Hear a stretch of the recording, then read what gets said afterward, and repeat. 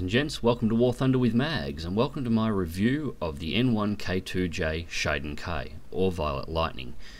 The N1K is a rank 4 battle rating 5.7 fighter for the Japanese Imperial Navy, and it is one of the most dangerous fighters in Era 4.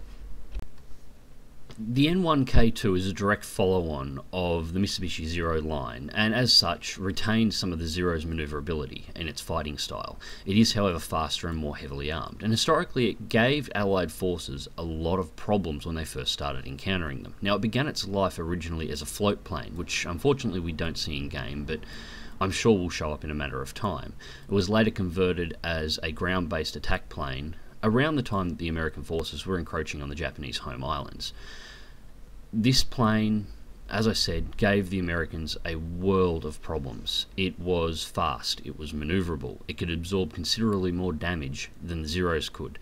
It was more than a match for the Wildcats, which were the most commonly flown fighter for Japanese forces at the time, and was a very close match to the capabilities of the Corsair and the P-51 that were being flown as well on the encroachment to those home islands at that stage in the war. It was, however, produced too late in the war to really make a difference to what was going to happen. This is really, it's the Japanese version of the 262. Had it been introduced earlier, it could have made a mess of a lot of things that the Americans were trying to do at the time, much like the 262 could have for the Germans, but it was just produced too late. Now, the N1K's top speed is around 660 kilometers an hour. It can go faster, however, if it doesn't use its considerable manoeuvrability during excessive speeds, otherwise it risks ripping its own wings off. At a turn time of 19.1 on rudder, this thing turns fast. In a full elevation turn, this thing will flip on its back in under 3 seconds. It is incredibly dangerous to turn fight. In fact, I don't think there's a single plane in the game in Era 4 that you would want to turn fight with a Shiden with. It will kill you. Climb rate is exceptionally high as well. Now, the stat card reads 2,217 feet per minute. Don't be fooled, the stat card is incorrect. This plane will climb with A6 M5s, no problem at all. It'll outclimb just about anything in the American side and easily climb with, if not outclimb, most German fighters in the game. It will get above you 9 times out of 10 in battle. It is amazingly fast at getting itself into the air, which is something you have to watch when flying it, because it cannot take excessive dive speeds. It will dive well, but pushing too much stress through the airframe will break it. Having that altitude sometimes isn't the best thing if you're planning on boom and zooming. The trick with the Shiden is never dive more than 2,000 to 3,000 feet. Even if you have a 15,000 foot advantage, spiral down to the target before you jump on it. At altitude, try and engage the targets in turn fight at altitude. Most aircraft at the altitudes this thing is capable of getting at lose manoeuvrability, where the Shiden has absolutely no care of the fact that it might be at 15,000 to 20,000 feet. It will maneuver just as well as if it was at 5,000 feet. And again, it will tear you apart. Now, the armament on the N1K2 is pretty good. It gets 4 20mm Type 99 Mark II cannons with 900 rounds of ammunition. They are Japanese cannons, however. They are low on the velocity. The damage is average. They are really good if you get them to close range, but you don't want to be doing snipe shots with this plane. To put it in perspective, the Type 99's Type Mark IIs first become available on the A6 M3, but they are effectively the same gun you first get access to on the Boat Zero. They're not great for long-range shots. At close range, however, they are devastating guns. Now, the N1K2-J is not the end of the Japanese Zero line. There is the N1K2-JA that follows on for it, but it is effectively the same plane. The JA is slightly more manoeuvrable and slightly faster overall, but has exactly the same firepower package, exactly the same ranges, and is about the same in structural strength. So the final plane, for a very small amount, you do get an increase in battle rating. If you enjoy flying the M1Ks, this is the machine that you really want to take out. Now, enough talking about the plane. Let's go see how it performs in battle.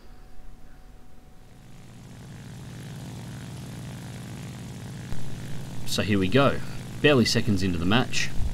or seconds off the runway, and as you can see I'm already well past 2,000 feet and climbing fast, so much for that 2,200 feet a minute climb rate.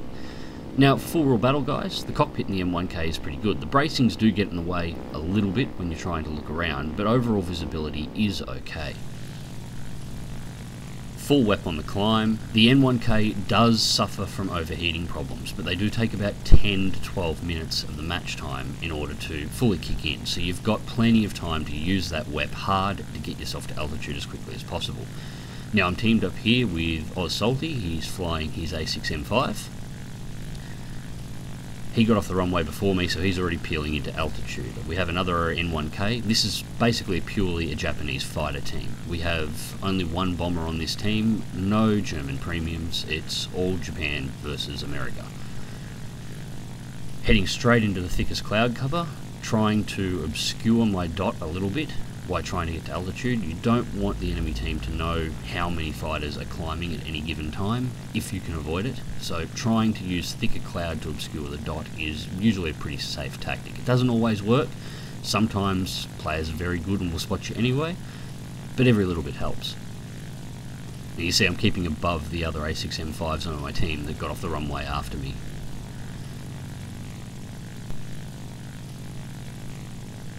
Now, an important thing to remember about the M1Ks is their dive performance is pretty good. Now, if you're looking at the aircraft closely, you'll see there are certain design aspects that are very close to another American aircraft, the P-47. Weight-wise, the M1K is actually very close as well. Fully loaded, it's just under 5 tons. Now, when you throw 5 tons hard at the ground, it will accelerate quickly, much like the P-47s do.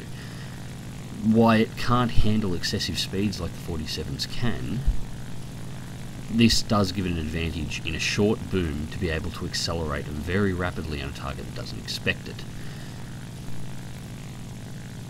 Now, as an N1K pilot, you do have a few responsibilities to your team, and your first and foremost responsibility is actually the elimination of enemy B-17s, and they should be your primary target. That said, you should, even though B-17s have a tendency to fly particularly low, taking altitude is a good thing, because the most dangerous aircraft you can face in the N1K is the P-51. If one of those gets above you, you'll have severe problems trying to catch it, and it can boom and zoom you continuously, and you will not be able to keep up with it. So first job off the runway is to check the skies at altitude for P-51s. If none are present, you then prepare yourself to manoeuvre in on B-17s. Now the reason why both the Zero and the N1K have the same problems with B-17s, they are relatively fragile aircraft, but the N1K can absorb more damage from the 50 calibers that the B-17s carry. They also have substantially more firepower, so they can take out the B-17s quickly, putting themselves at risk for a small period of time. It's your job to get rid of the B-17s before they win the match. The Zeros engaging B-17s is always flip a coin whether or not the Zero is going to get a kill or whether or not it's going to turn into a torch. And as you can see, using that dive speed, pass through fast. The attack angle wasn't good, so I break away immediately. Do not attempt to follow. A couple of good hits will still light you on fire. Bring it back around for a second dive, put that dive speed back in. Notice I never extend out more than 1 kilometre. I do not want to have to do a higher angle dive and put myself at risk of ripping. And it's always good when you see other N1K pilots who know their role in a battle as well. As you can see, second N1K and a Zero are both coming to engage this B-17. The Zero is ballsy, he is sitting right on that B-17's tail. Short burst, I run a shell straight through the rear gunner emplacement, goes straight up the fuselage and takes out the cockpit. As I said earlier on, long-range sniping is not something you want to be doing in the N1K, but inside of 500 metres these guns are lethal. So immediately bring the plane back around, head back towards the islands. There is another B-17 over there, but it is being engaged. Unfortunately, the pilot engaging it is being bothered by a premium Spitfire. Those things give problems, but I do enjoy fighting them because, well, premium Spitfire pilots have a tendency to be very cocky. They assume that because their Spitfire can outmaneuver everything else, you know, why would outmaneuvering an N1K be any different? Well, the answer is quite simple, because it's an N1K. closing in at over just under a kilometre. He disappears into the clouds, follow through. I am following the dot around, trying to get angle for rollover. Invert and pull down. Flaps to combat. Sustaining about 8 to 9 Gs.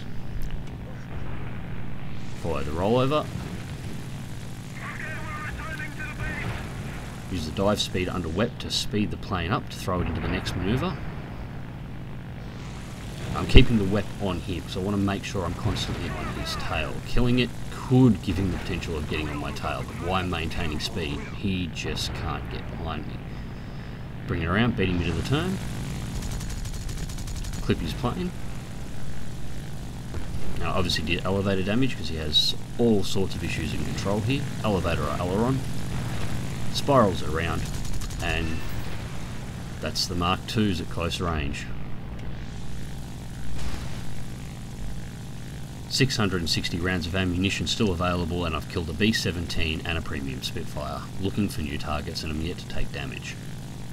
Still have plenty of fuel load on board. I tend to go out with around a 25 to 30 minute fuel load.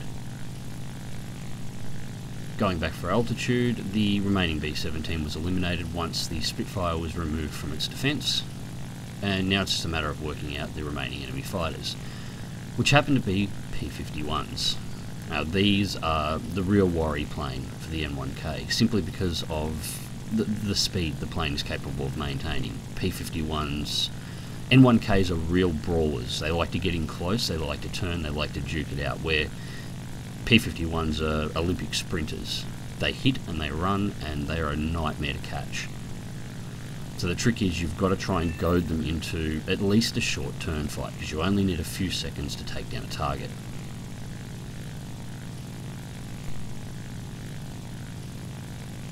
Now, there are only 3 enemy aircraft left, and 2 of them are P-51s. I never actually see the third one for the entire match. None of our team is yet to be shot down. These were some damn good pilots. Probably some of the best Japanese pilots I've encountered in a while. There is a tendency with the turning capabilities of Japanese aircraft for Japanese pilots to get a little of the cocky side too, and it can get them killed. But these guys were smart and did everything correctly. Now, unfortunately, what tends to happen in this stage of matches is P-51s tend to extend the match out by running, and just running, from wall to wall, and using the respawns to keep ahead of the Japanese swarm. So the trick is you've got to try and manoeuvre all your fighters into position to box them in, so they have to engage someone. The second they do, they bleed energy, and the team can kill them. So I've climbed straight back to 10,000 feet. Both the P-51s are below me. I do not want to try and engage P-51s while they have an energy advantage. I'm just following Salty around. There is a P-51 directly below us in the clouds. We have lost the dot, so we're not sure exactly where it is, but we know it's there.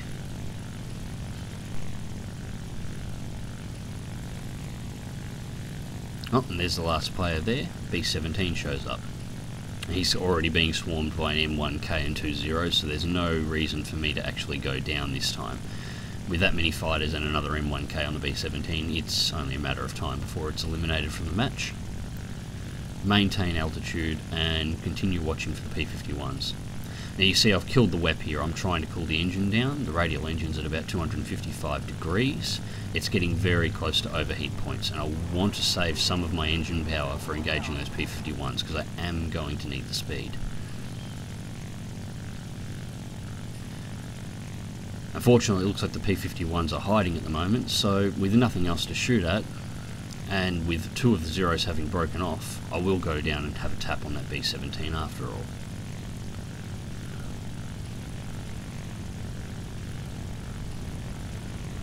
Just keeping it on a shallow dive, WEP off.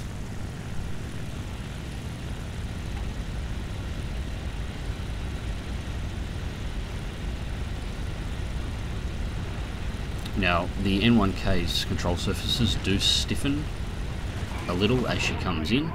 She loses manoeuvrability and speed, which is actually a good thing rather than a bad thing. If you were able to retain full manoeuvrability with no stiffing at that sort of speeds, you would break the N1K constantly. Loop over and bring it back around. Go to put a couple of shots in, but the B-17 is going down. Unfortunately, that wasn't due to damage from any of our fighters, that was pilot suicide. The B-17 drove itself into the ground because it realised its survivability was, well, it wasn't going to last much longer. Thankfully, somebody did rake the guns across the B-17 before it went down, so a kill was awarded to the team, so he didn't get away. And the two P-51s come in, so immediately go back for altitude. As they dive down, dive with them, shallow angle.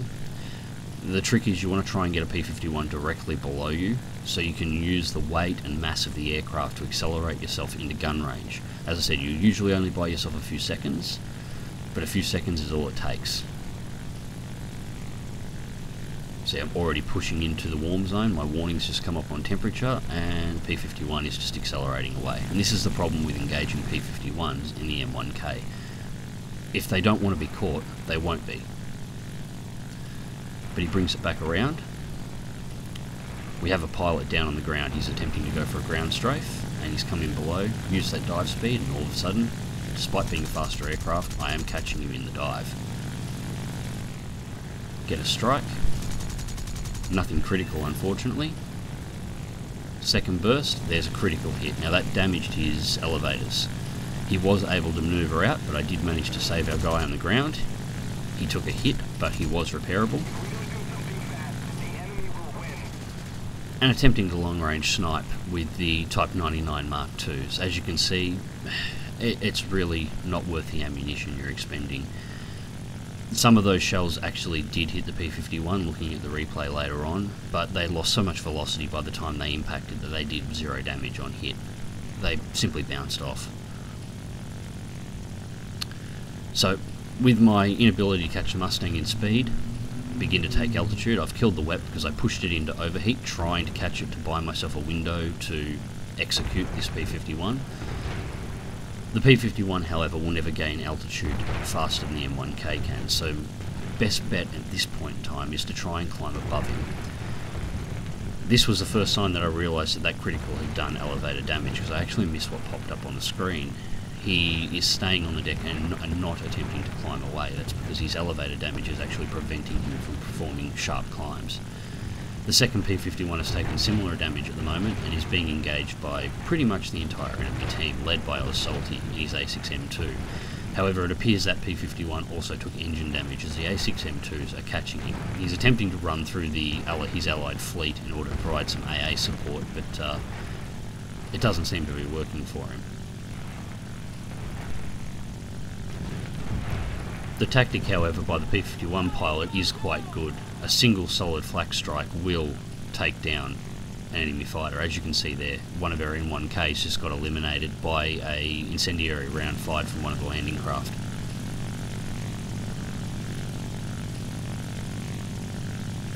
He's just out of my view detection range at the moment, but he is still there and still up.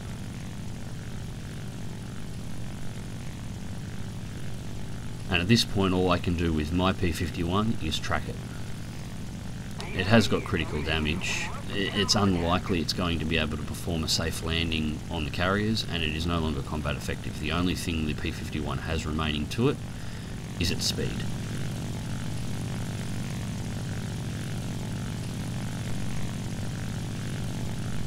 And all he's going to be able to do is extend the match out for as long as he can. No more kills will be awarded to him and no XP will be gained. Old Salty moves in for the kill. And there it is, he takes his P-51. So the rest of the team is now repositioning themselves to try and intercept this guy if he turns around and attempts to run and manages to get past me. He has managed to pull out 5k's ahead and he's dragging me over the carrier swarm. I'm just being aware of my positioning. Doing small changes in altitude, just bobbing up and down, will usually throw off anti-aircraft fire at this altitude, although you will occasionally get clipped, as you see just there.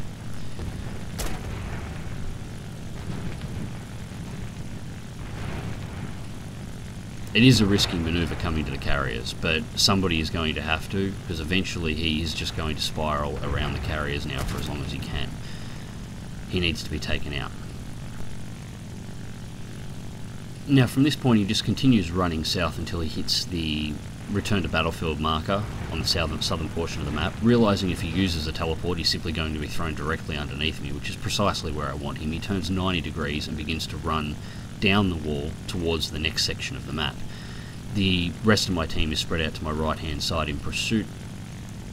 There is no way for him to escape this. Eventually he's going to get boxed into a corner and we're going to fall on him. And it does puzzle me sometimes why P-51 pilots do this. He's obviously in a losing situation. He's not going to be able to land and repair. There's no way for him to escape death. He's not getting any more XP or credits. Sometimes I just don't understand the reasoning. Anyway, let's skip through to the end. Anyway, so about 5 minutes have passed, and he's made a turn. He's realised he's in a world of trouble. Straight into a 9G, WEP on. I am still running the engine quite warm. Realising that he had no option for escape, he tries to suicide, but doesn't take into account that I critted him earlier on. So, almost 10 minutes of flying, just for me to get the kill anyway. So, let's check out the results. So, I come in first place for the team with 3 kills. Oz Salty comes in second with 2. And this was a hell of a team. The only pilot we lost for the entire match was one N1K we lost to the anti-aircraft fire from that landing craft. Final blow, 66,515 Silver Lions, 5,890 mod research points, and 2,945 aircraft research points on a premium account on a double. Not a bad match at all. So, the N1K, it's a hell of a machine, and of the 2 that are available in game, I believe the first one is probably the better of the 2 to fly. You do get better matchmaking with it. You tend to stay away from the Bearcats, although I honestly feel that the Bearcats are less dangerous to the M1K than the P-51s. Bearcat pilots have a tendency to try and get into a turn, and a turn is where the N1K lives. Hope you've enjoyed this video. Click like if you do, subscribe if you want to see more. Fly smart, fly safe. I'll catch you in the skies.